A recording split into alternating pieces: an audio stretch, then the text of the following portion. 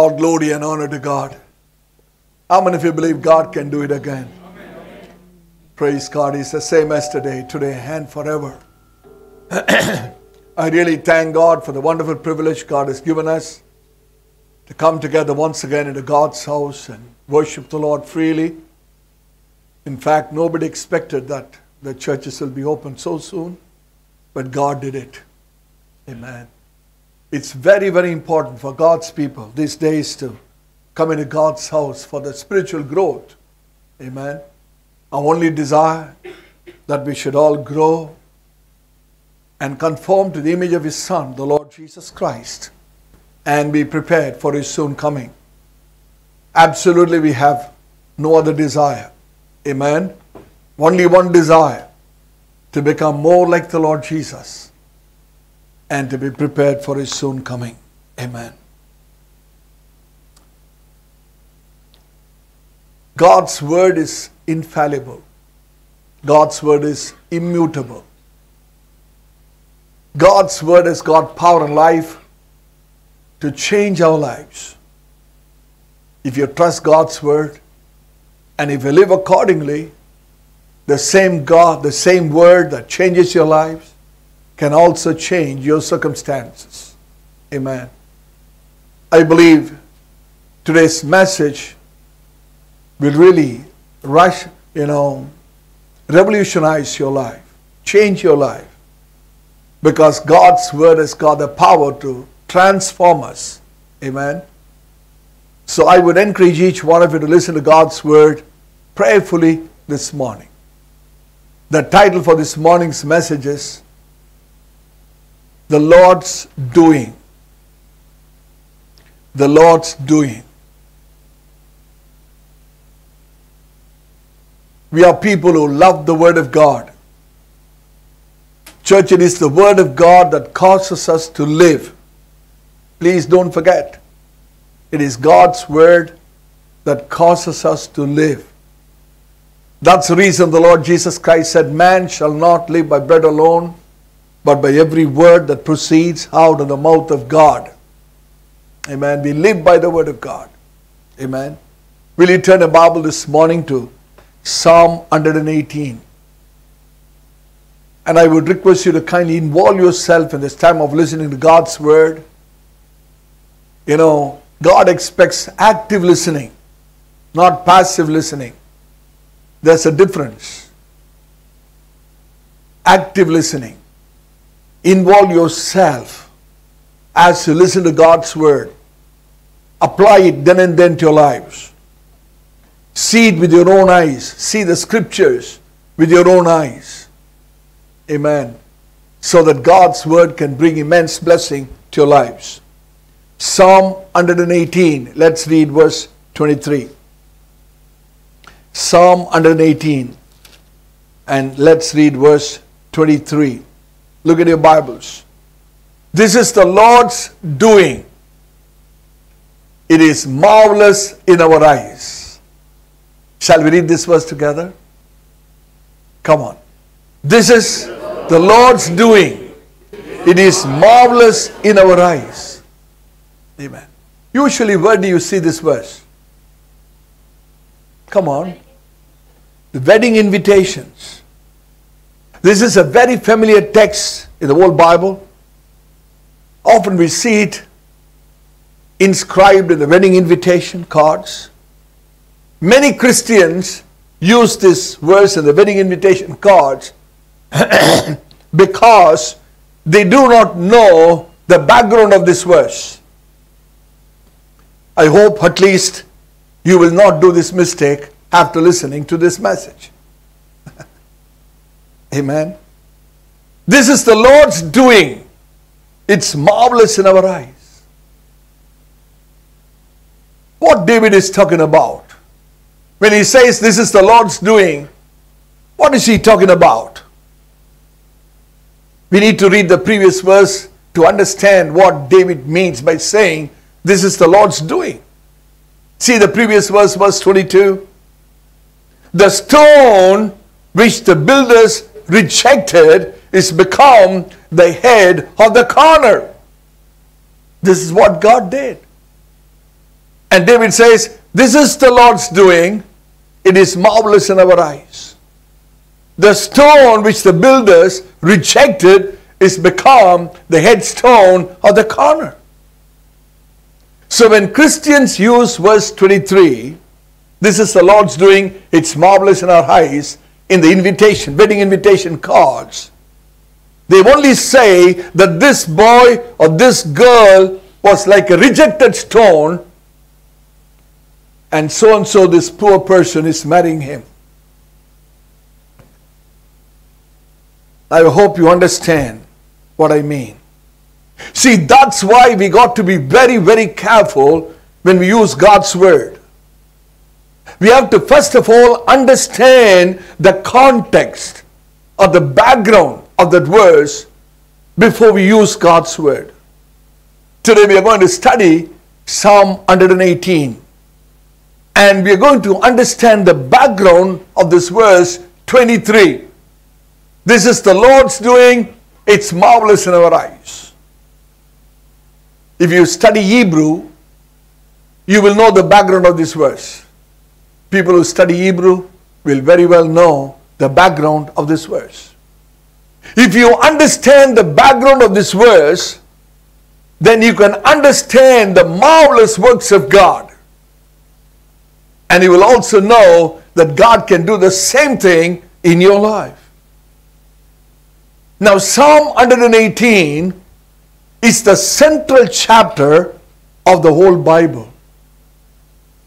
Make a note of it somewhere. Psalm 118 is the central chapter of the whole Bible. Now, if you consider our translated Bibles, then the people will say Psalm 117 is the central chapter of the whole Bible. But if you take the original Hebrew leather parchment scroll, then Psalm 118 is the central chapter of the whole Bible. So this chapter 118, Psalm 118, is very, very important in the Bible. Certain things happen in the land of Israel. I'm going to tell you a story this morning. How many of you are interested in stories? Amen. Along with the stories, you will also get the truth. Because we don't just speak stories in the church. Amen. Certain things happen in the land of Israel. They are history and nobody can deny it. In the land of Israel, there is a very famous village called Bethlehem. The Hebrew word Bethlehem means house of bread. In Hebrew, Beth means house, Legem means bread. Bethlehem means house of bread. We know the Lord Jesus Christ said, I am the living bread. Because the Lord Jesus Christ said, I am the living bread, he was born in Bethlehem, the house of bread. Amen. Where was living bread born? In the house of bread, Bethlehem. In this land of Bethlehem, there was a man called Jesse. He was a very rich, influential man in Israel. Who was this Jesse? David's father. Not only that, he was the grandson of Boaz. We know the history from the book of Ruth. We all know Boaz married Ruth, the Moabitess widow. A son was born to Boaz and Ruth. What was his name? Very good, Obed. And Obed begat Jesse. Then who was Jesse? The grandson of Boaz. Now we know that Boaz was a very rich man. And Jesse was the rightful heir of the entire wealth of Boaz.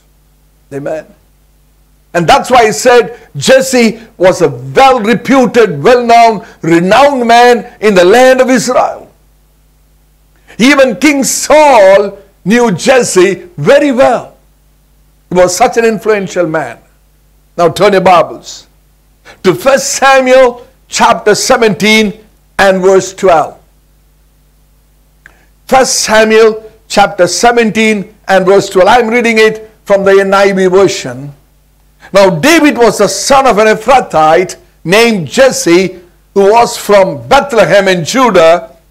Jesse had 8 sons, and in Saul's time, Jesse was a very old man. Jesse was a very old man. He was highly regarded and respected in the land of Israel. Now follow me carefully. Jesse had 7 sons. Am I right? Okay.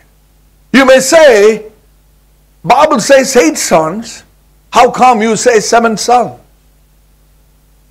I will come to the 8th son a little later. How the 8th son was born is a matter we are going to study today. In Hebrew, number 8 is very important. Number 8 stands for new beginning. Remember, number 8 stands for new beginning. You know why? The first day of the week is also the 8th day of the week in the Hebrew calendar. The first day of the week is also the 8th day of the week in the Hebrew calendar. And therefore, 8th day is the beginning of the week. That's why number 8 stands for new beginning, or new life. Just keep it at the back part of your mind. Now Jesse had 8 sons, and everything went on well. But all of a sudden, a great tempest arose in the life of Jesse. In Israel, this Jesse was the head of the Sanhedrin. In those days, Sanhedrin was the council of judges. This is recorded in the Hebrew literatures and also the biblical reference book called Jazer. Amen. This man, Jesse, was the head of the Sanhedrin. He had position, he had wealth, he had reputation, he had power, he had honor. Now, all of a sudden, a great storm arose in his life. Now, the important members of the Sanhedrin, which we call it as Beth Din in Hebrew, they raised a question against this man called Jesse. You know what they said? Jesse, your grandfather Boaz married a woman. Who was she? Ruth. And Ruth was not a Jew. Ruth was not an Israelite. She was a Moabitite widow. She was a Gentile. Now they said unto Jesse, your grandfather Boaz married a Gentile woman, and you were born as a descendant of a Gentile woman, Moabitess woman.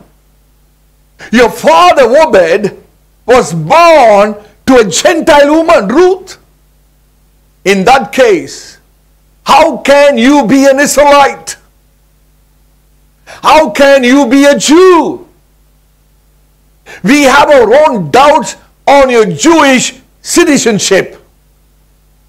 Now, when your Jewish citizenship is questionable, how can you continue as the head of the Sanhedrin?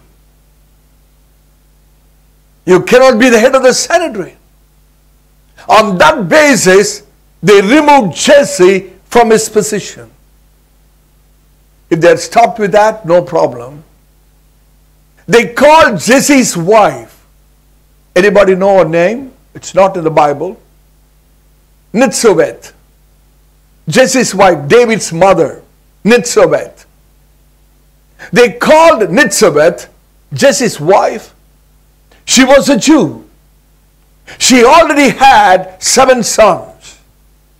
Now the Sanhedrin called Nitzobeth and said unto her, we have doubt about the Jewish citizenship of your husband. You are a Jewish woman, and as a Jew, you cannot live anymore with a non-Jew. So they said, you have to be separated from your husband, Jesse. By this, the society separated Jesse and his wife, Nitzaveth. It was a great humiliation to Jesse. He wanted to somehow establish his Jewish citizenship and regain his position in the Sanhedrin. Now this man began to think. And Jesse planned a cunning scheme. Follow me very carefully. I'm talking history, biblical history. Now this man Jesse planned a cunning scheme. You know what he did? He called the servant of his wife Nitzaveth. She was a Canaanite bondwoman. And he said to her, listen, I'm going to marry you the second time in the place of my wife who is separated from me. He called the servant of his wife Nitzaveth and said to her, I am going to marry you the second time in the place of my wife who is separated from me. Now in Israel, no one should marry a Canaanite bondwoman. But Jesse said, I am going to marry you. And I also know this will become a great problem in Israel. Everyone will question me saying, how can you marry a Canaanite bondwoman? Then, according to the Mosaic law, I will give you a letter of divorcement and send you away. By this, you will also be released from your slavery. You can become free. And this whole land of Israel will come to know that now I am living according to the Mosaic law. And the elders of the land will say, we told Jesse to send away the woman, now we have sent her away, and therefore he is now living according to Mosaic law, so we can consider him again, reinstating him, restoring him into the Sanhedrin. Hope you follow me. Like this, Jesse wanted to pretend as if he was following the Mosaic law.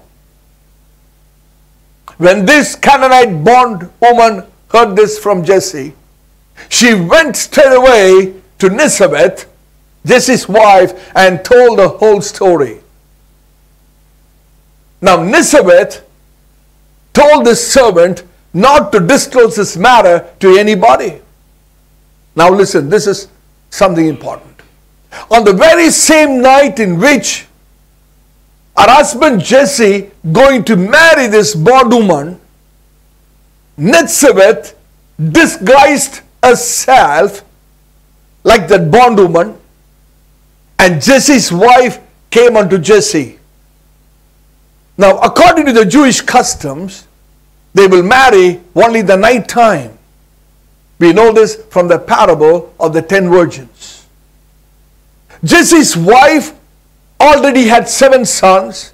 Now she disguised herself as a bondwoman, and on the day of the wedding, they will cover the face with a veil. So no one will know who is that woman. That's why Jacob had problem to know whether she was Rachel or Leah. Now Nitzaveth, the wife of Jesse, covered herself with a veil and comes in like the bondwoman to her own husband. That's how the wife of Jesse, Nitzaveth, became the mother of the 8th born son, David. Are you able to follow me? Now, there was a great commotion and confusion in the whole land of Israel about this family. Now the question arose, how can the wife of Jesse become pregnant when she is separated from her husband?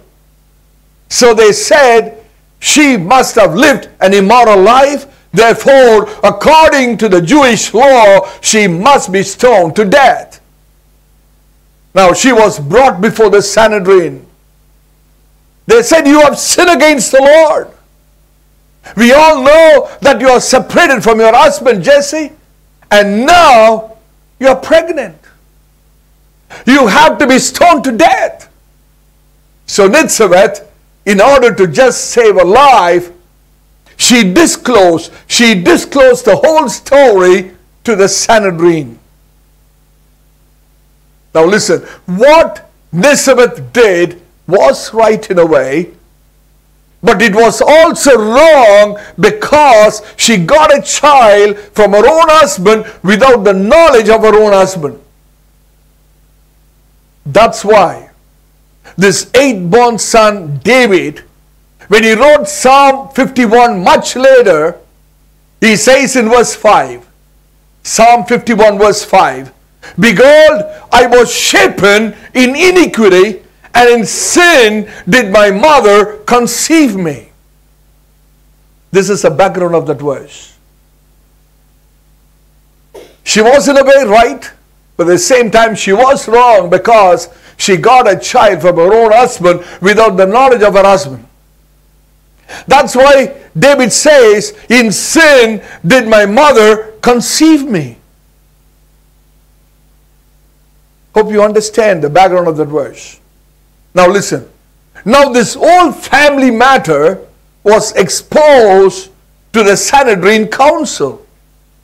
Terrible humiliation for Jesse. You know what Jesse did? He stood up in the council of the Sanhedrin before the members. He said, "I already have 7 sons.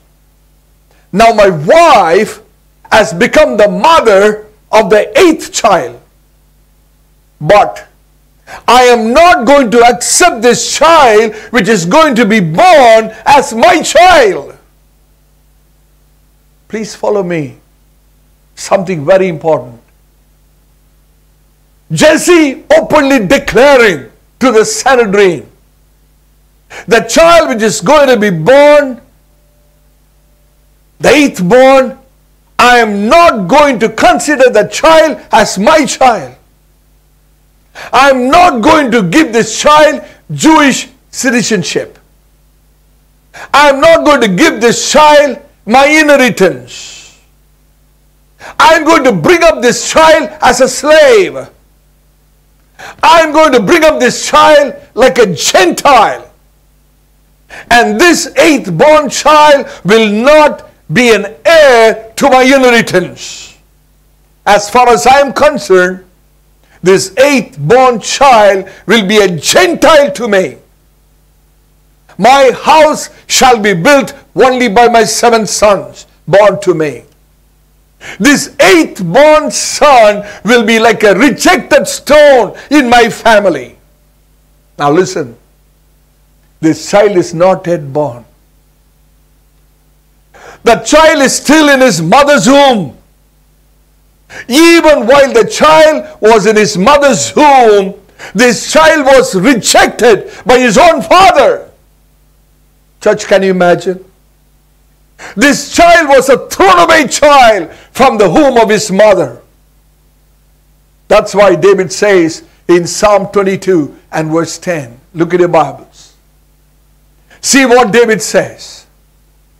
Psalm 22 verse 10, I was cast upon thee from the womb.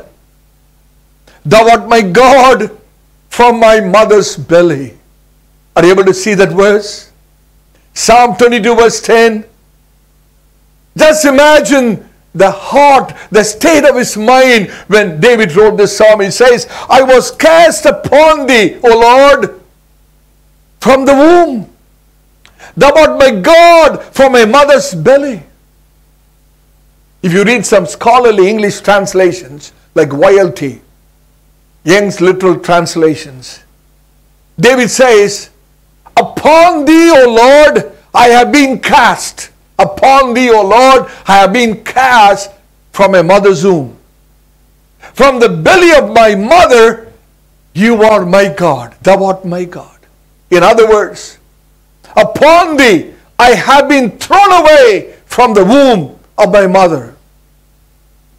Church, I want you to just picture this scene. His father, Jesse, threw him away even while the child was in his mother's womb. In many respects, this eighth-born son was a type of the Lord Jesus Christ. As people criticize about the birth of the virgin birth of the Lord Jesus Christ, many people in the land also criticize the birth of David. This eighth-born son faced similar criticism what the Lord Jesus Christ faced. Now the child was born. His father saw this child as a slave. His father saw this child as a Gentile. Right from his childhood days, this child suffered so much. In Israel, a slave will be treated worse than a dog. Jews will treat the Gentiles like a dog. Now, according to the Jewish customs, mothers cannot do anything on their own without the permission of the father. According to the law, the father will have the sole authority in the family.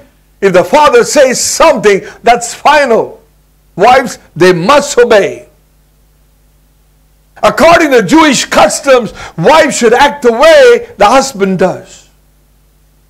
Because the father rejected this child, his mother was also forced, compelled to reject the eighth-born son. Imagine the state of David. See what David says in Psalm 27 and verse 10. Look at your Bibles. Psalm 27 verse 10. It's heart-moving. Psalm 27 verse 10. When my father and my mother forsake me, then the Lord will take me up. Amen. In our translations, they said, when my father, or if my father.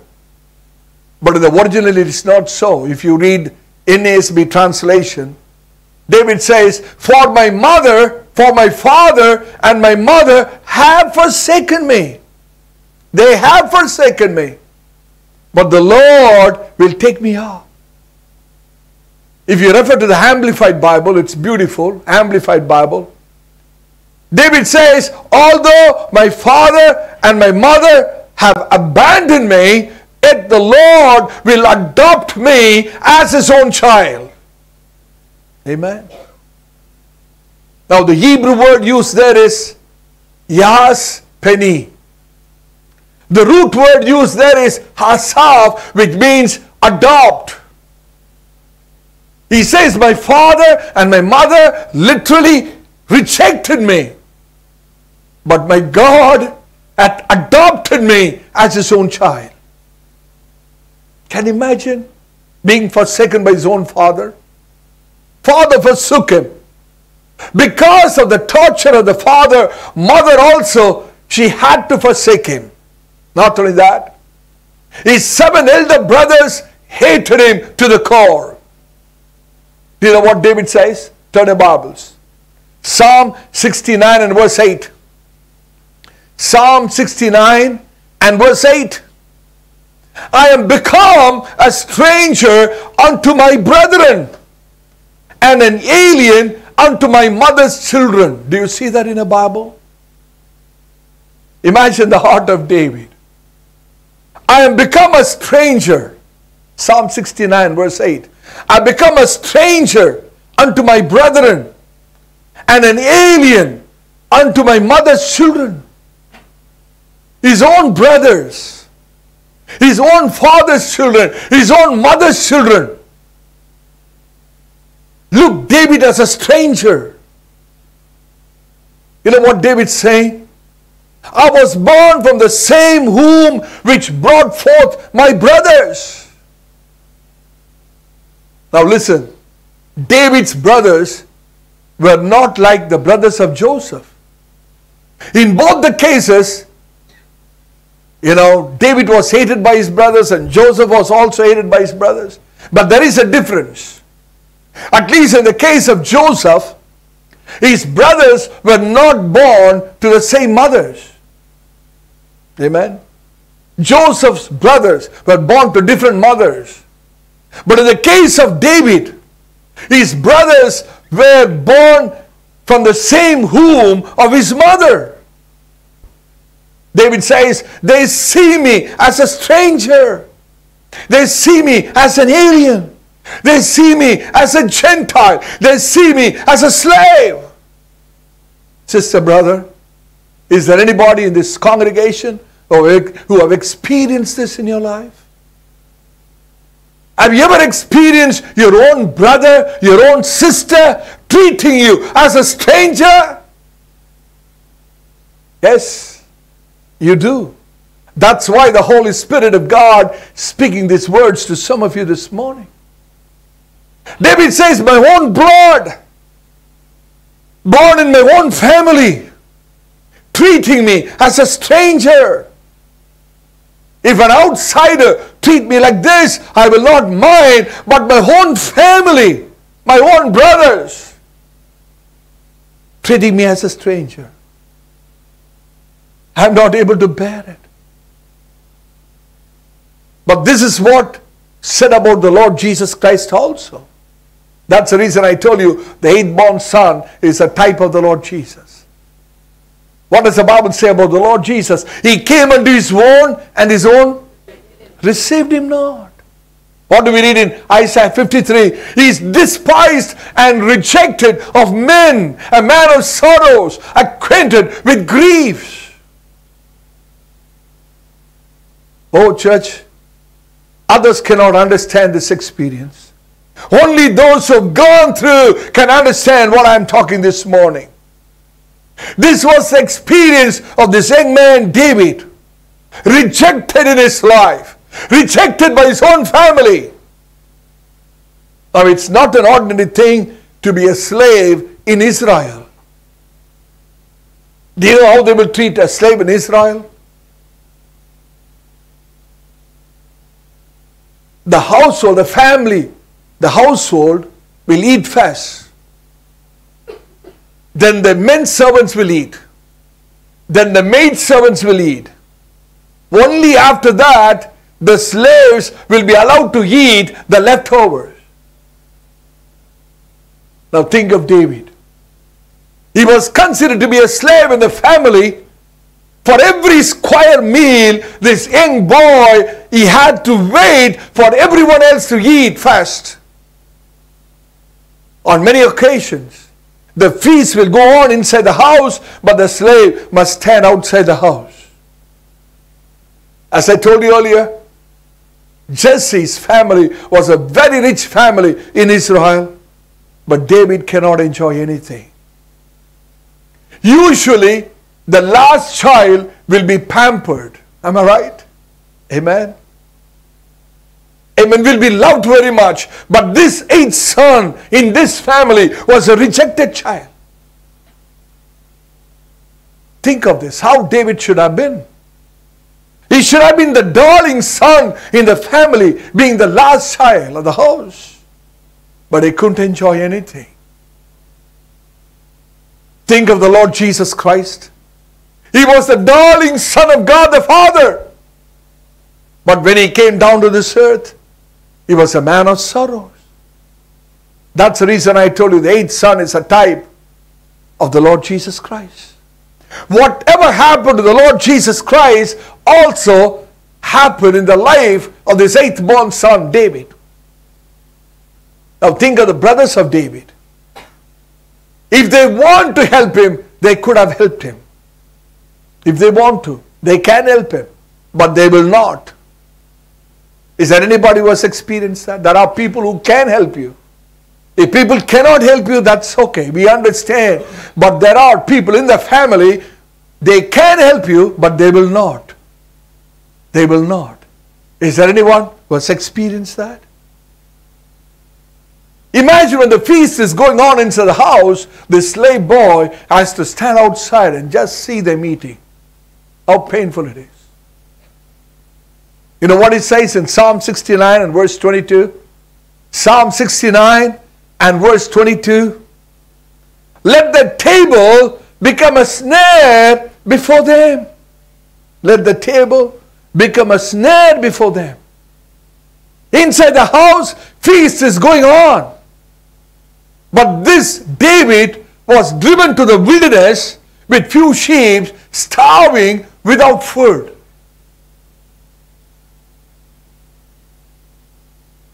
We very easily think, oh, God blessed him and made him a king over Israel. But no one knows the path he went through. Amen. Now, do you know the job his father gave him? What was that job? To tend few sheep in the wilderness. Imagine there were so many servants in the house. There were so many men servants and maid servants in the house. Jesse could have sent one of his servants to take care of the sheep. But he sent the 8th born. He sent all the other sons, Eliab, Abinadab, Shammah. He sent all of them to the royal palace of Saul to work in the army. But this 8th born son was sent to the wilderness to take care of the few sheep. Not only that, Jewish rabbi, they say, his father Jesse will send David to dangerous wildernesses. Not to ordinary wilderness. To dangerous wilderness infested with lions and bears. Why? Because Jesse didn't want this child to be alive anymore. You know what Jesse said? Let this child be killed by wild animals. If this child dies, at least the reproach that has come upon me will be rolled away. Imagine. Church, imagine. See what David says in Psalm 69, verse 21. Psalm 69, verse 21. They gave me also gall for my meat, and in my thirst they gave me vinegar to drink. Imagine David's experience. They gave me also gall for my meat, and in my thirst gave me vinegar to drink. You know what is the background? When this young boy comes back from the wilderness tending the sheep, every day the family people, members, will find some fault with this young boy and they will give him punishments. In Israel, if they want to punish a slave, you know what they will do? They will mix gall. It's a kind of plant, leaves. They will mix that leaves in the food the slaves eat. Immediately the whole food will become bitter. And they will also mix vinegar in the water they drink. Jewish rabbi, the tradition says, many nights David will roll on the bed with terrible, excruciating stomach pain, and he will cry throughout the night because of this gall mixed with his food and vinegar in his water. He says, I have drenched my bed with tears at night. Sister, brother, the hope of a man is in his family. A man can go through any amount of trouble, but the only hope that man has is his own family. But this young man was hated, despised in his own family. So all his hopes were shattered. Because his family treated him as a slave, other people in the land also started to treat him with contempt. Do you know what David says? Look at the Bibles. Psalm 69 and verse 20. Psalm 69 verse 20. Reproach hath broken my heart. Reproach hath broken my heart. I am full of heaviness, and I looked for some to take pity, but there was none. For comforters, but I found none. Verse 12. Look at the Bible, verse 12. They that sit in the gate speak against me, and I was a song of the drunkards. Even those people who sit at the gates of Bethlehem just to please Jesse, they spoke ill of David. Because the way he was treated in his own family, even other people in the land spoke ill of him. Amen. Spoke very bad of this young boy, David. There was no one to inquire about him. There was no one to speak peaceably unto him. No one to comfort him. No one to encourage him. David says, I was looking for somebody to take pity on me, but I found none. Sister, brother, is there anybody who feels that you have gone through this path? This was the situation of David. Is there any time in your life you were frantically looking for somebody to take pity on you, to encourage you, to speak peaceably, to speak words of comfort, but you find no one? I believe David would have pleaded with other people to speak to his father on his behalf, because for no reason or rhyme his father hated him to the core for no fault of his. Amen. I believe he would have gone to the elders and said, please, uncle, please speak to my father. Every time he sees me, he's hating me. I don't know the reason. I have not done any fault. But nobody came forward to speak on his behalf. To make the matter worse, the whole land of Bethlehem considered David as a thief. Can you imagine? The whole land of Bethlehem considered David as a thief. See what David says in Psalm 69 and verse 4. Psalm 69 and verse 4. They that hate me without the cause are more than hairs of mine head. They that would destroy me, being mine enemies wrongfully, are mighty. Now notice this, last part of it. Then I restored that which I took not away. Underline this in your Bible. I restored.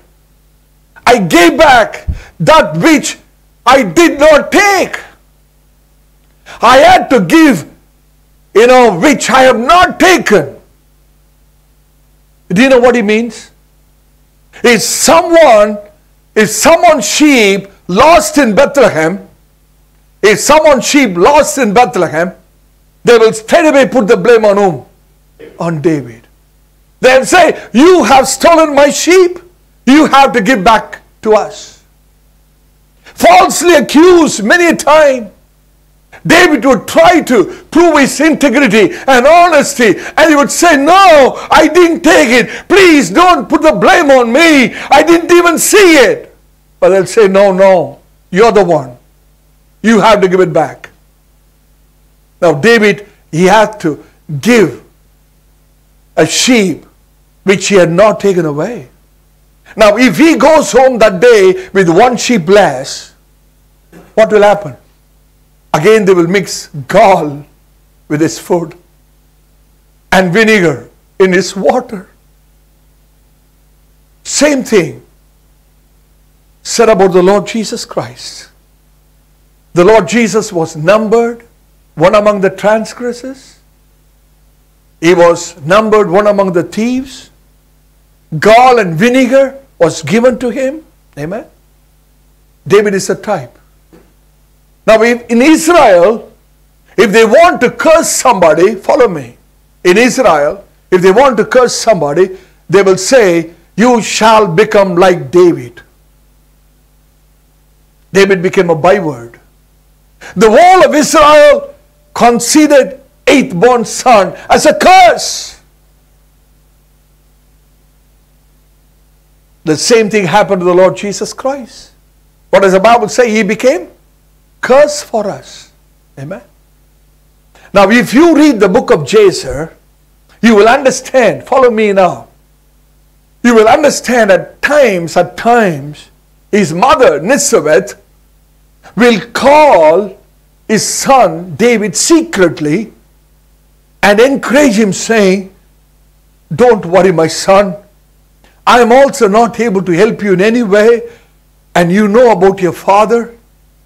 I want to help you. I want to do something, but I am not in a position to help you in any way. Therefore, my son, please hold on to God. Hold on to God.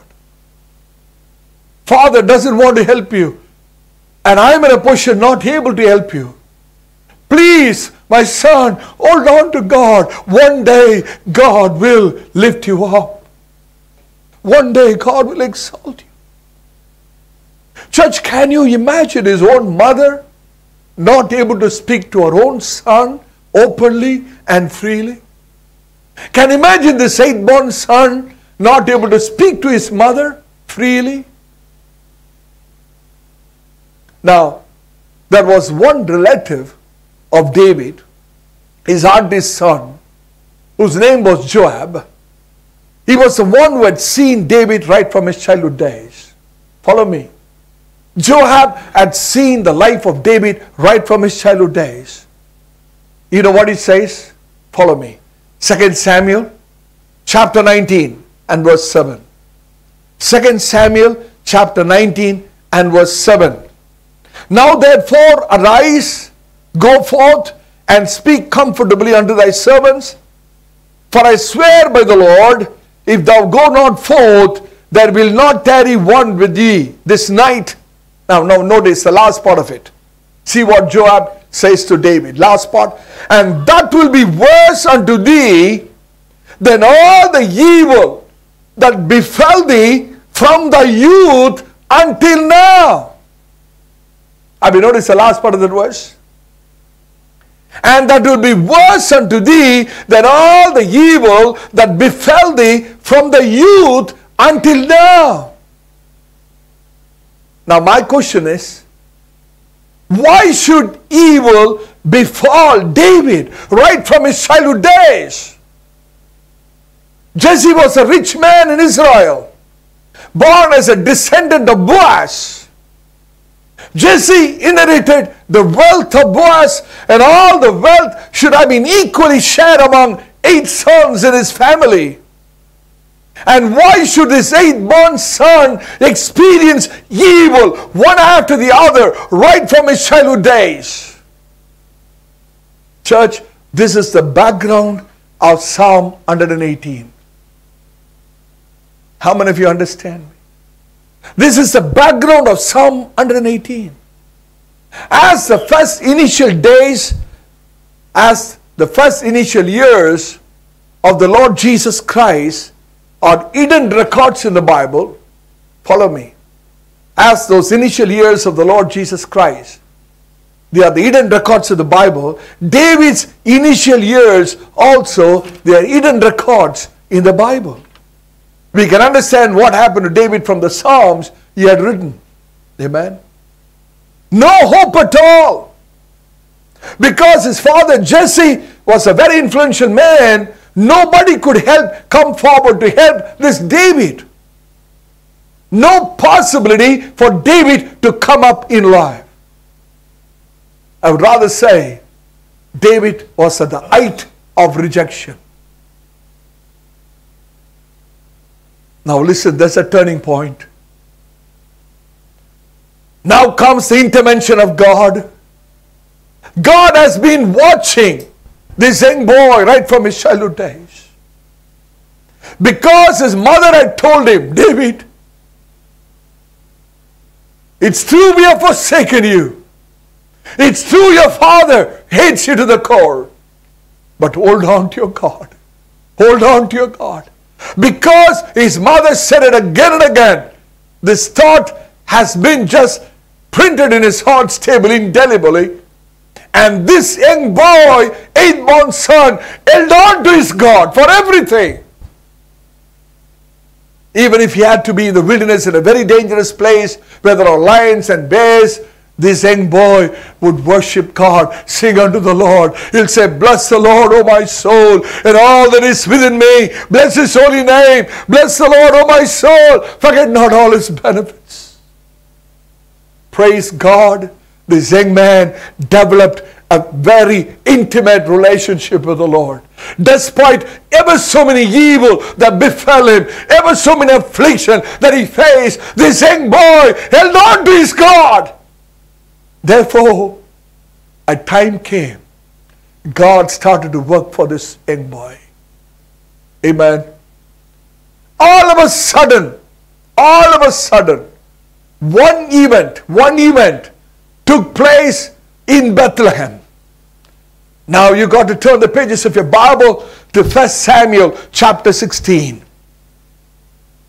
1 Samuel chapter 16. It's an exciting passage of scripture. 1 Samuel chapter 16. I'm reading verses 1 to 3. Follow me. 1 Samuel chapter 16 verses 1 to 3. And the Lord said unto Samuel, how long wilt thou mourn for Saul, seeing I have rejected him from reigning over Israel? Fill thine horn with oil and go. I will send thee to Jesse the Bethlehemite, for I have provided me a king among his sons. And Samuel said, how can I go? If Saul hear it, he will kill me. And the Lord said, take an heifer with thee and say, I am come to sacrifice to the Lord. Verse 3. And call Jesse to the sacrifice, and I will show thee what thou shalt do, and thou shalt anoint unto me him whom I name unto thee. Underline that part of it. Thou shalt anoint unto me him whom I name unto thee. Amen. God said unto Samuel, go to Bethlehem, for I have chosen one of the sons of Jesse, and I want you to anoint unto me the one whom I name. Anoint unto me. For me. For me. Now listen, church. Now listen. This young man was rejected by his own father. But here the Lord says, he is for me. This young man forsaken by his mother. But he is for whom? For the Lord. The young man forsaken by his own brothers, but he is for whom? For the Lord. The Lord God who created the heaven and earth says, anoint this man for me. He is for me. His own family forsook him. The whole Israel saw him as a curse.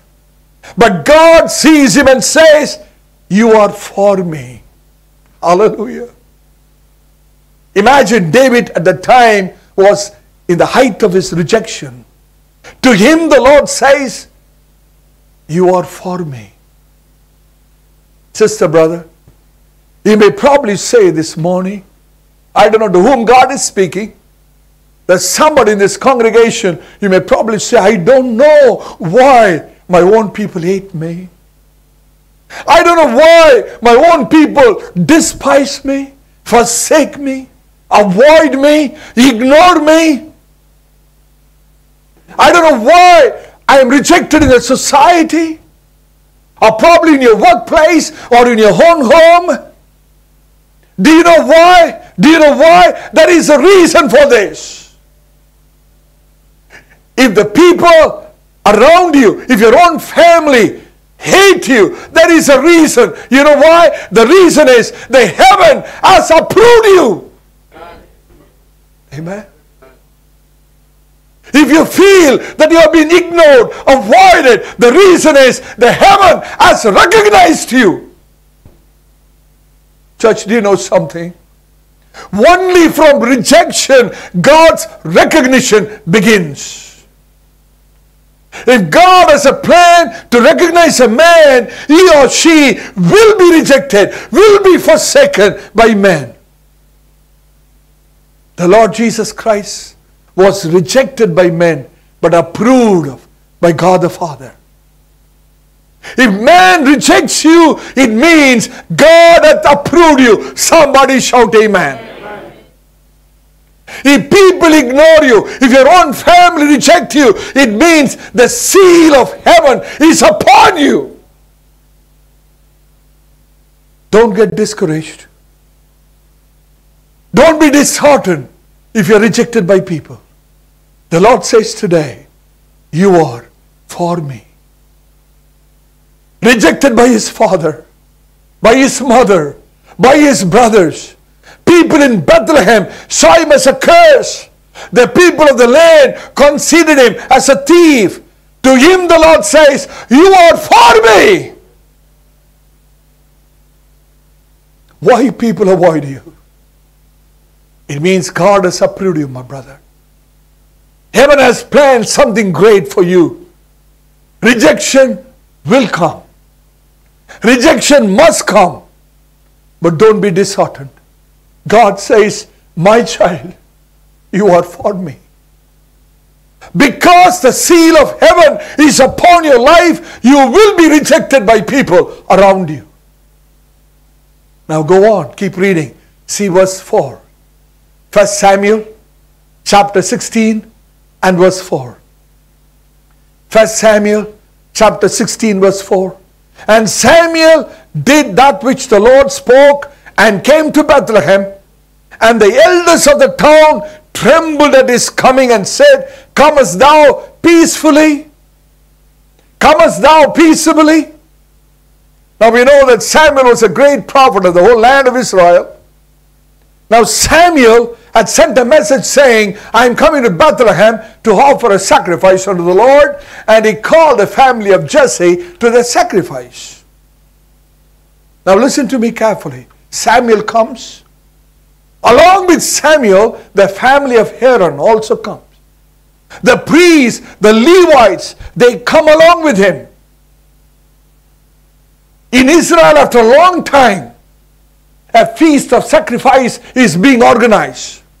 All the important and renowned men of Israel are gathered there that day for the sacrifice. Listen very carefully. Listen very carefully. Don't miss it. What God is trying to say to you this morning. As Samuel came, how did the elders of Bethlehem face Samuel? With trembling. They could not face Samuel with joy, but with fear. What is the reason? What is the reason? The reason is Samuel calling the family of Jesse to the sacrifice.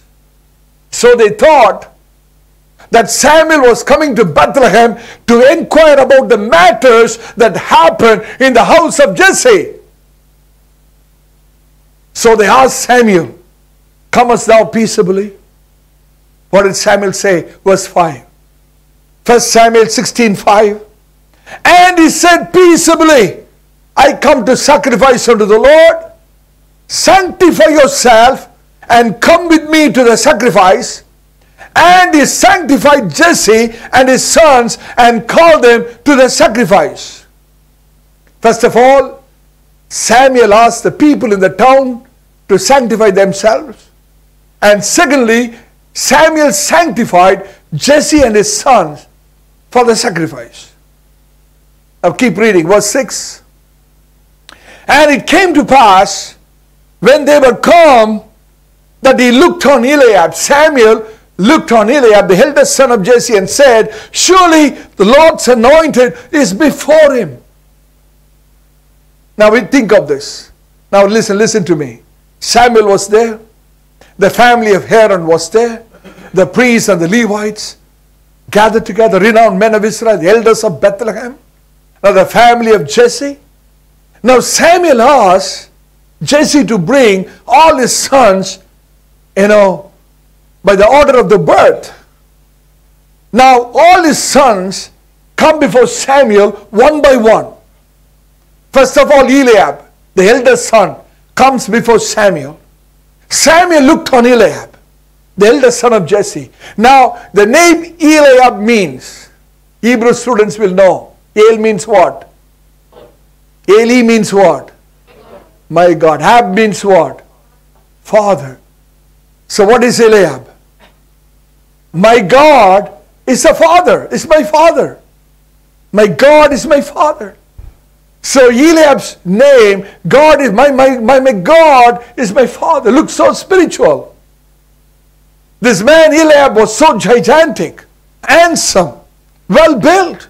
Immediately, Samuel started to think in a natural way and said to himself, surely he is the Lord's anointed. But what did the Lord say? Look at the Bible, verse 7. But the Lord said unto Samuel, look not on his countenance, nor on the height of his stature, because I have refused him. For the Lord seeth not as man seeth, for a man looketh at the outward appearance, but the Lord looketh on the heart. Now see verse 8, what happened? Then Jesse called Abinadab, the second son, and made him to pass before Samuel. Abinadab. Come on, Hebrew students. Hab means what? Hab means what? Habi means what? Nadab means what? Wow. Wow. Nadab means V-O-W. Wow. So Abinadab means wow of my father. Wow of my father. Abinadab was very close to his father's heart because he was a very obedient child to his father, and his father loved him so much, but the Lord did not choose him either. Amen. Abinadab was rejected. Now see verse 9. Then Jesse made Shammah to pass by. Shammah in Hebrew means astonishment, because this man, Shammah, was multi-talented man. His life was real astonishment. Neither had the Lord chosen him. He was also rejected. Now come on to verse 10. Verse 10. Again, Jesse made 7 of his sons to pass before Samuel. And Samuel said to Jesse, the Lord hath not chosen these. Look at the Bible, verse 11. And Samuel said unto Jesse, are here all thy children? Because I have come to anoint one of your sons. Are here all thy children? And Jesse said, listen, Jesse said, there remaineth yet the youngest. And where is he? Behold, come on, he keepeth the sheep. Now think of this. Samuel, the prophet of Israel, had come to Bethlehem. All the priests and Levites have come along with him. All the elders of Bethlehem have come together.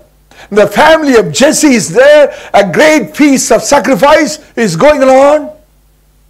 Listen to me. An invitation had gone to everyone. An invitation had been given to everyone in the land. But to the 8th born son, invitation was not given. When invitation was given to everybody in the land, invitation was not given willfully to this 8th born son. Why? He was considered to be a stranger. He was considered to be a Gentile. I want to ask you this morning, was not David worthy at least to come there and eat a square meal? At least he could have come and taken his food as a slave along with other slaves. But the hatred was so much on David that his father didn't want this boy to come to the feast, but rather willfully sent him to the wilderness that day to take care of the sheep. Have you experienced this in your life? Is there anybody? Imagine you're very close to a family. A family function is going to be conducted in that family, but although you're very close, you are ignored. All are invited, but you are not invited. Is there anybody? I don't know to whom God is speaking. Amen. Very close to the family, but you are ignored. All are invited. Even distant relatives are invited. You are not ignored. You are ignored. You are totally forgotten. Do you know what happened? Church, do you know what happened? Look at the Bible, verse 7, the second part of it. 1 Samuel chapter 16, verse 11, the second part. And Samuel said unto Jesse, send and fetch him. Underline it in the Bible. Send and fetch him. For we will not sit down till he come either. Now listen. Father did not invite him. Mother did not invite him. His brothers did not invite him. The people of the land did not invite him. But God invited him. Hallelujah. Ignored by his own family. Despised by his own family. Forgotten by his own family. God hath not forgotten him. Invitation did not come from his family. Invitation came from heaven. How many of you know God is speaking to you? Amen. If you feel that you are being ignored, if you feel that you are being forgotten by your own people, don't worry, says the Lord. People, your own people may forget you, but I will never forget you. People may ignore you, they may not invite you, they may not even recognize you, but you are important to me, says the Lord. You may be unimportant, insignificant to your own family, but the Lord says, you are precious in my sight. Amen. Samuel now says, only if he comes, I will continue the feast. He is the man of the match. David, who was rejected by all Israel, but now God says, he should be the chief guest in this feast. Amen. I want to tell you this morning, church, don't expect honor from people. The Lord will honor you. This is the Lord's doing. It is marvelous in our eyes. Somebody shout amen. Amen. This is the background of that verse. This is the Lord's doing. It's marvelous in our eyes. A time will come, the Lord will stand on your behalf with holy zeal, and all the eyes will see that, hallelujah, the Lord is for you. All the eyes will see in amazement, and they will shout and say, this is the Lord's doing. It's marvelous in our eyes. Amen. When Samuel said to Jesse, send and fetch him. I imagine, this is a piece of my imagination. Jesse would have said unto Samuel, he's a little fellow, you know. He must be tending his sheep somewhere in the wilderness. We don't know where he will be at this time. We cannot search for him now. It's already late. It's getting late. Come on, you better continue. So let's proceed. Samuel would have said, nothing doing. Send and fetch him. Amen. Bring him here. What does the Bible say in verse 12? And Jesse sent and brought him in.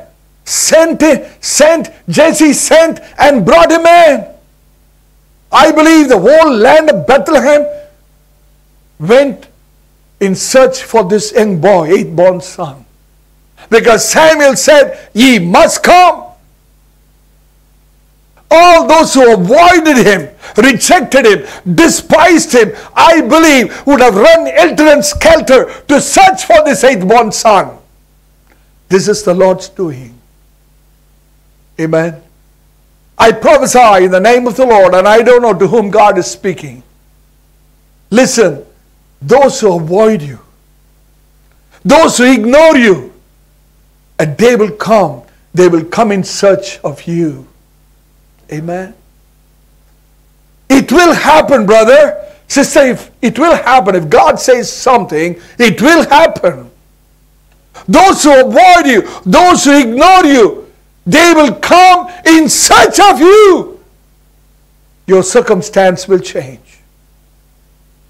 Now, they all went in search of David. They found him in the wilderness. When they found David, they would have said, David, your father is calling you, man. David said, my father calling me? No chance, no way. He has never done that before. I had never heard my father calling me at any time. Amen. They said, no, really, your father is calling. Not only your father, great prophet of Israel wants you there. He is waiting for you. Only if you come, they can offer the sacrifice. Everything is on the standstill. They have stopped the feast. They have stopped the sacrifice. They are just waiting for you. A time will come. God will make you indispensable in the family. Amen. Hallelujah. The feast was going on, but Samuel said, no, I cannot continue the feast anymore. I'm stopping here. He must come. Everything is on the standstill. What does it mean? God making this 8th born son indispensable. Amen. I don't know to whom God is speaking. The Lord says, a time will come, those people who ignored you, avoided you, will know that you are indispensable. God will make you indispensable. A time will come that without you, nothing can happen. God will not allow things to happen without you. Hallelujah. Hallelujah. Now David is brought. See, look at the Bible, verse 12. Now he was ruddy and with all of a beautiful countenance and goodly to look to. And the Lord said, arise, anoint him, for this is he. Arise, anoint him, for this is he. Who were all there? The priests and the Levites, renowned men of Israel, elders of Bethlehem, the family of Jesse were all there being sanctified. Now listen to me, something very important. Without sanctification, nobody can come to offer sacrifice unto the Lord. Therefore Samuel said to the elders of Bethlehem, sanctify yourself and come along with me to the sacrifice. And Samuel sanctified Jesse and his sons. Am I right? We read it. So the elders of Bethlehem sanctified. Jesse was sanctified. All his sons were sanctified. But David, listen, are you listening? Now David, directly coming from the wilderness with his dirty work clothes, not sanctified by anybody. Why? He is already a sanctified vessel. God himself had sanctified him. If God had sanctified a man, who can condemn him? Hallelujah. What did Balaam say to Balak? Balak wanted Balaam to curse God's people, but what did he say? How shall I curse whom God hath not cursed? How can I defy whom God hath not defied? Amen. Now the Lord said unto Samuel, arise, anoint him, for this is he. It seems as if God himself was so very excited. See, in a crowd, when somebody is, being searched, if that person is very much needed and that person is not there, and all of a sudden when that person is found, hey, he's here, man. He's here. Have you heard it? That's what God says. When David walks in, all the eyes were focused on David. The Levites, the priests, the elders of Israel, all the elders of Bethlehem, even the family of Jesse, all their eyes were focused on the 8th-born son. David walks in as a shepherd boy. And the Lord said unto Samuel, arise, anoint him, this is he. What did Samuel say little earlier? In verse 11, for we will not sit down till he come hither. Verse 11, for we will not sit down till he come hither. But now what does God say? Arise and anoint him. What happened in between? David's coming was delayed and Samuel became tired and he sat down. The point I like to drive in our hearts, When God makes you significant, you will not be available immediately. Follow me. People will wander, searching for you. You will not be easily available. Are you able to follow me? They were searching all over, running here and there, wandering in search of David. Probably that would have taken a long time. Now God brings David in his own time. By the time Samuel became tired and he sat down, and the Lord says, my elect has come. Stand up and anoint him.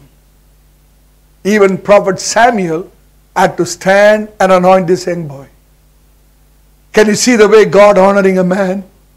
Amazing, church. If you read this verse in the Hebrew, you will be amazed. When God told Samuel to arise and anoint David, God was not standing with Samuel and saying, anoint him. But God was standing with David and telling Samuel to anoint him. Are you able to follow me? That's how it is in the Hebrew. Are you able to follow me? When God said to Samuel, arise and anoint him, God was not standing with Samuel. God was standing with David and telling Samuel to anoint him who is with me. Amen. If people reject you, forsake you, despise you, it means the Lord is standing with you. If God is for you, what man cannot do unto you? If God is for you, who can be against you? Look at the Bible, verse 13. 1 Samuel 16:13. Then Samuel took the horn of oil, anointed him in the midst of his brethren. In the midst of his brethren who rejected him, the Lord anointed him. It was at that time David wrote Psalm 118. Hallelujah. This is the background of Psalm 118. Now imagine how David would have written Psalm 118. With tears of joy, with gratitude, with jubilation. Hallelujah. David was writing this Psalm 118. Now with this background in mind, if you read Psalm 118, you will understand every verse clearly. We call the Lord Jesus as Christ. What is the meaning of Christ? Anointed, Mashiach, anointed one. Amen. Psalm 118 was written by David when he was anointed as a king over Israel.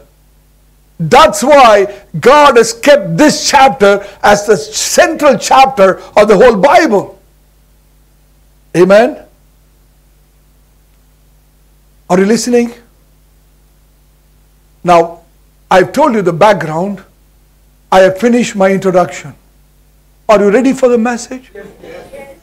Come on, are you ready for the message? Thank you. Turn your Bibles. Psalm 118.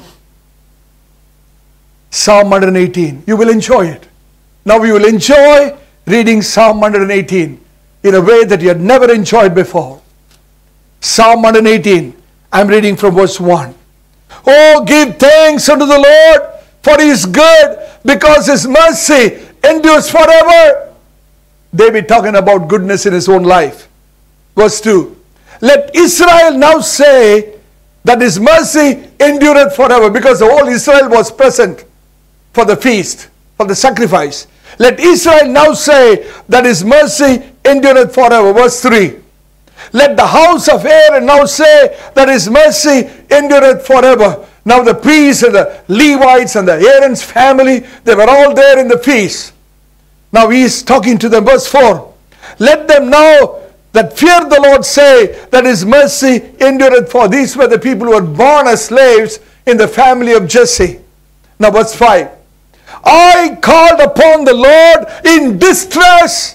The Lord answered me and set me in a large place. Hallelujah. I called upon the Lord in distress. Now the Lord answered me and set me in a large place. What does it mean? David was only hated by the people of Bethlehem but God made him a king over the whole Israel. Can you see the enlarged place? How many of you can understand what I'm saying? Only the land of Bethlehem hated David, but God made David a king over the whole land of Israel. I want to say somebody this morning, if you are distressed in your life, then your next experience is enlarged place. Hallelujah. What does Psalmist say? In Psalm 66 verse 12, thou hast caused men to ride over our heads. We went through fire, we went through water, but thou broughtest us out into a wealthy place.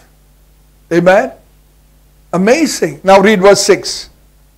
The Lord is on my side. I will not fear what man can do unto me. The Lord taketh my part with them that help me. Therefore shall I see my desire upon them that hate me. Now see verse 6, verse 8. Shall we read it together? Come on everybody.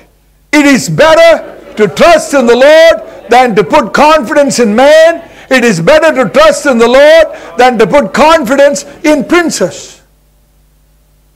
What is he saying?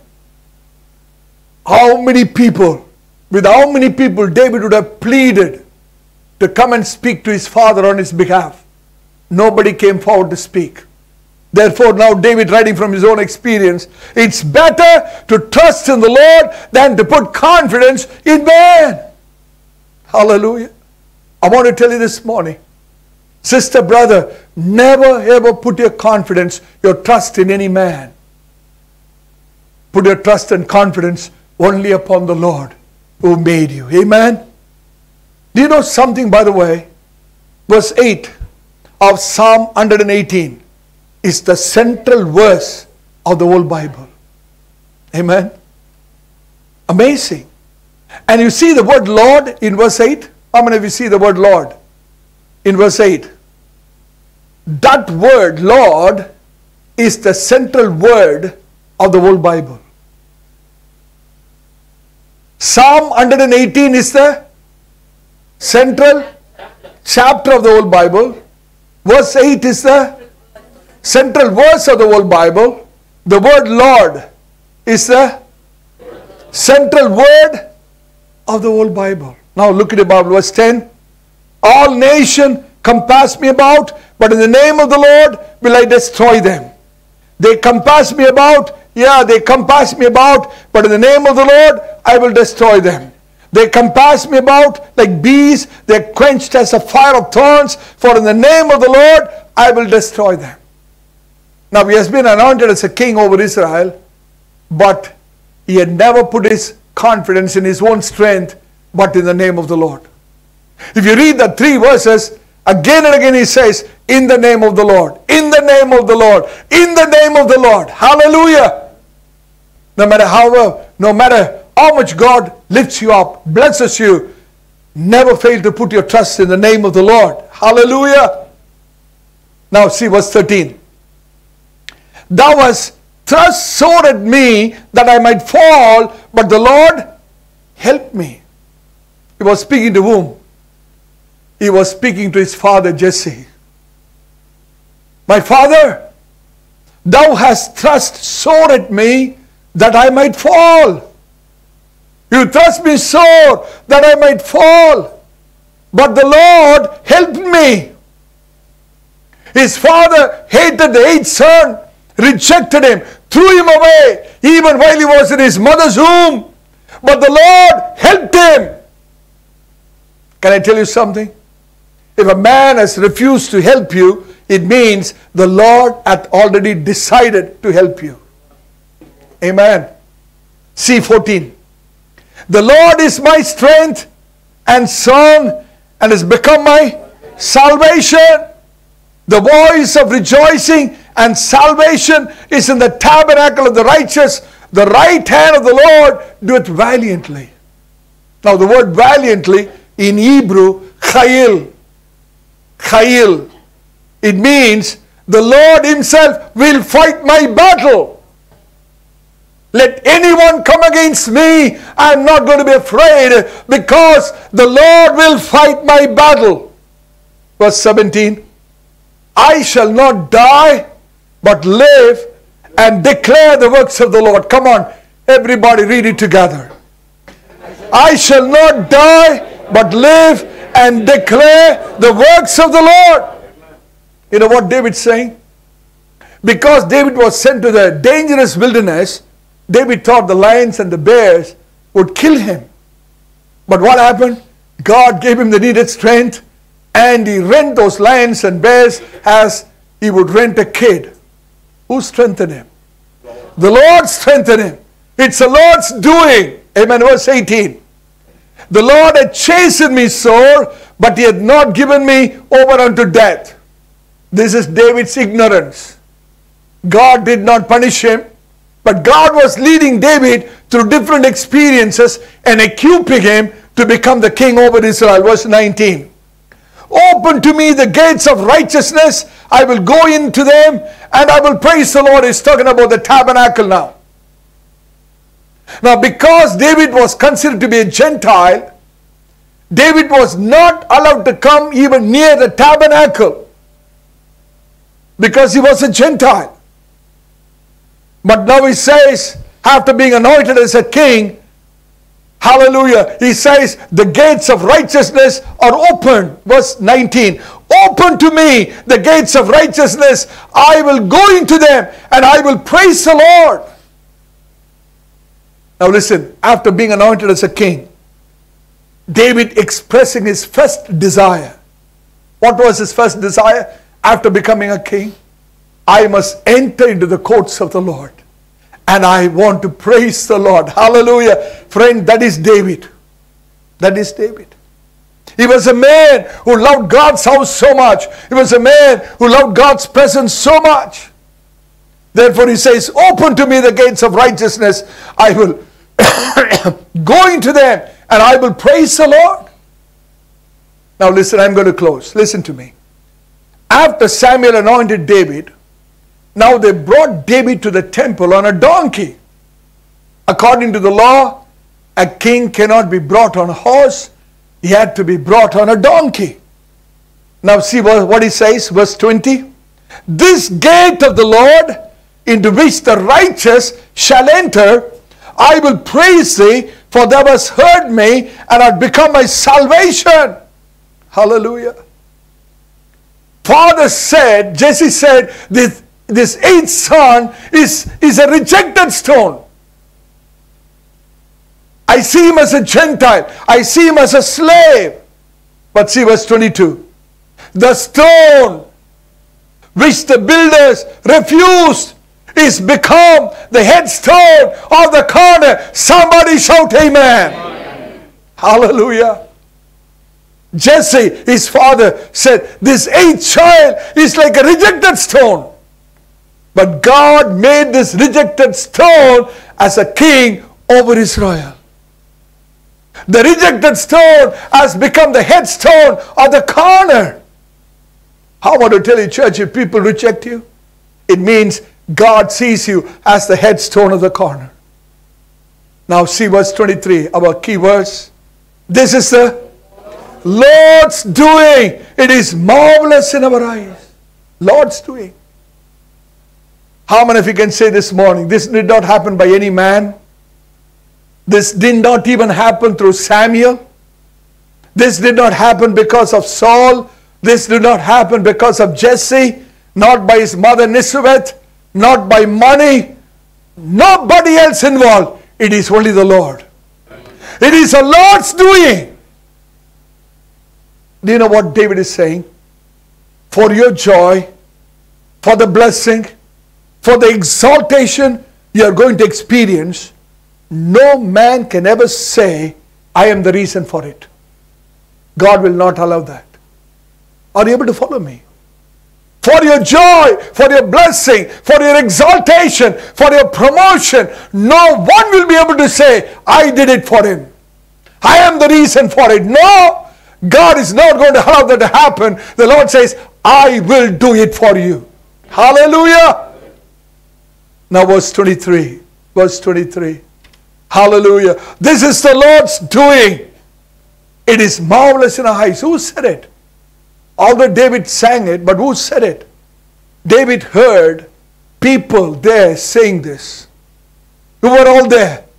The priests, the Levites, the elders of Bethlehem, the renowned men of Israel, Jesse and his 7 sons, and all the people. They shout together and said, "This is the Lord's doing. It is marvelous in our eyes." If David had said that, he would have written, "Marvelous in mine eyes."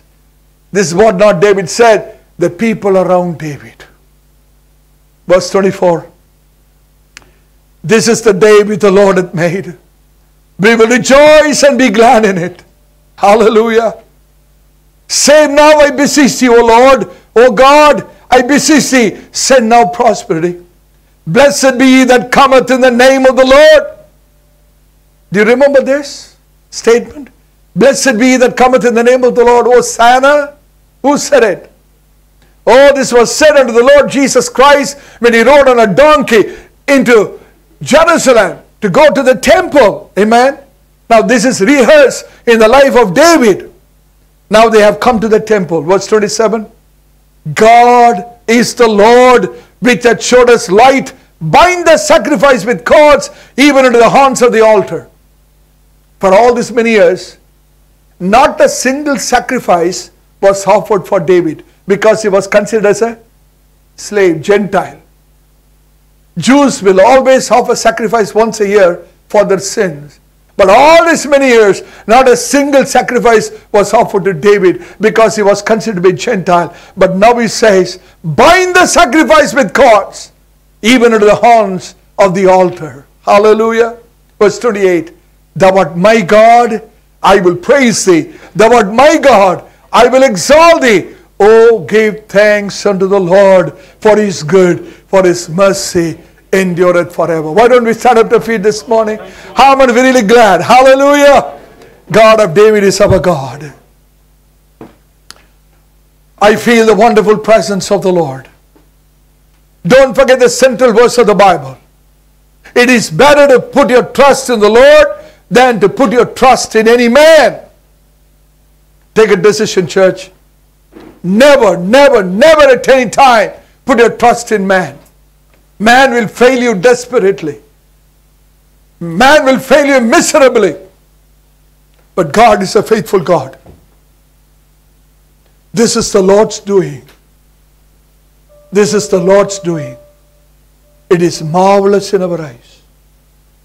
I prophesy in the name of the Lord. If you are faithful to the Lord, my brother, sister, if you are faithful to the Lord, in spite of so much of affliction that you go through right now in your life, if you decide and tell the Lord, "Lord, whatever it may be, I will still love you. I will still remain faithful to you," then God will cause those people who rejected you, who despised you, who ignored you, to say, "This is the Lord's doing. It's marvelous in our eyes." God will cause the people around you. You know what the people around you will say? "Oh, God is with this man. Almighty God is with this sister. Almighty God is for this man. His God has done it for him. His God has done it for her." How many of you believe? How many of you believe? How many of you believe? This is the Lord's doing. It is marvelous in our eyes. Will you lift up your voice and thank and praise God? If God has spoken to you today, don't remain silent. Lift up your voice and thank God. What God did for David, God can do it for you. Hallelujah! Hallelujah! Hallelujah! Oh, I feel the mighty move of the Holy Spirit. I feel the awesome presence of God. I see the hand of God stretched forth upon this congregation. Hallelujah! God is at work on your behalf. Oh, we worship you. Everybody open your mouth and hallelujah, offer praise unto the Lord. Hallelujah. Oh, we thank you, Jesus. Hallelujah. We praise you, God. We worship you, God. How many of you believe God can do it again? Brother, God can do it again. If God had done it for David, God can do it again. Yes, Sister, if Lord. God had done it for David, God can do it again. Amen. Hallelujah. Oh, thank you, Jesus. Oh, lift up your voice and thank the Lord. Hallelujah. There's no reason to doubt that my God can do it again. There's absolutely no reason to doubt, my brother. God is a faithful God. God is a faithful God.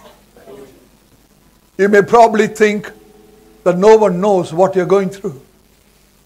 You may probably think that no one knows the affliction, the pain that you're going through. But the Lord says this morning, my child, I've seen your affliction. I have seen your broken heart. I've seen the pain that you're carrying in your life.